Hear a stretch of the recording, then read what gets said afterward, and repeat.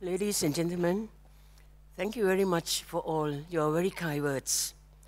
I'm deeply honored by the recognition that the Iclif Leadership Energy Award has placed in my lifelong endeavor to bring about positive change, to increasing access to life-saving medicines for most vulnerable segments of societies, especially women and children. It is delightful to be present among visionary leaders at this gathering and listening to an inspiring stories. Recently, I have achieved a dream and at the same time embarked on another life-saving journey, most probably the last chapter of my life. My dream comes in the shape of a truck that weighs 5 tons. This truck was donated to Krisana Kraisintu Foundation by Thai Beverage Public Company Limited. My team and I then designed and installed tailor-made herbal medicine processing machines at the back of the truck. It is Thailand's first mobile herbal plant processing truck and has passed vigorous and strenuous operation tests in the production of dry curcumin to preserve its high active ingredient.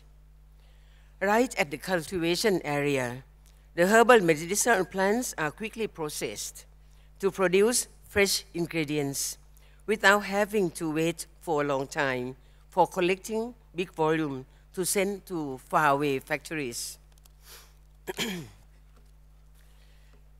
This helps the farmer to save up on the transportation, storage, labor, and energy costs, and especially shortens the production time. Inside the mobile herbal processing truck, specialized machines wash, slice, and oven the herbal plants in microwave, which helps to reduce the drying process from 4 to 7 days to only 2 hours. The speedy processing of small amounts of herbal plants gathered at one time decreases the chances of them getting rotten or causing fungal contamination. This new innovation in the installation of specialized herbal processing machines on the truck for the cleaning, slicing, drying, and packing the herbal raw materials sets a new standard for learning on the development of herbal medicine. The unique processing method of organic herbal plants grown according to Good Agricultural Practice, or GAP, contributes to the conservation of the natural environment by not dumping waste onto the surrounding area. Thorough quality control process at every step of processing ensures the issuance of quality certificate of product prior to delivery. While I was doing the test run on the truck's operation, I visited Suan Saranrom Public Health Mental Hospital in Surat Thani province in the south of Thailand to work with the director of the hospital, his medical personnel, and the patients suffering from mental effects of narcotic drugs, whom I would like to call them my students. All of them young men, on the rehabilitation of their health. The students learn to grow vegetable, herbs, and medicinal plants, and shortly delivered their products to market to earn income.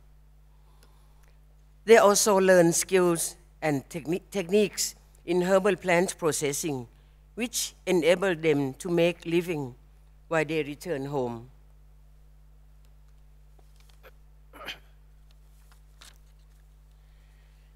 The truck and Suan Saranrom model propelled me to travel to faraway place in Peru, in Latin America. In September this year, for the last leg again of my life-saving journey, for a collaboration project between Thailand and Peru on the rehabilitation of the vulnerable people from narcotic drugs by herbal medicine and its income-generating livelihood.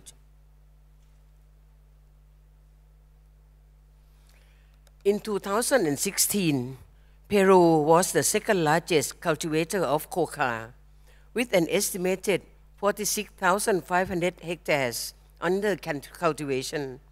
Despite the Peruvian government's effort to address drug addiction and trafficking, domestic consumption of illicit drugs is growing, particularly in mid-sized cities east of the Andes, where much of the drug production occurs, and in coastal transit cities where most of the Peruvian people live.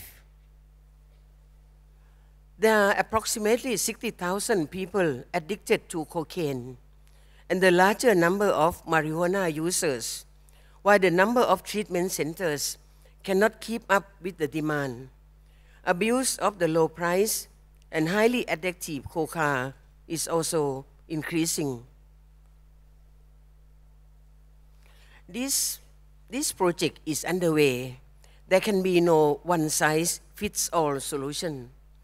But I believe that the dissemination of knowledge, expertise, and best practices in the creation of employment opportunities from the cultivation, processing, and manufacturing of herbal medicine will assist our Peruvian friends in the rehabilitation of former drug users.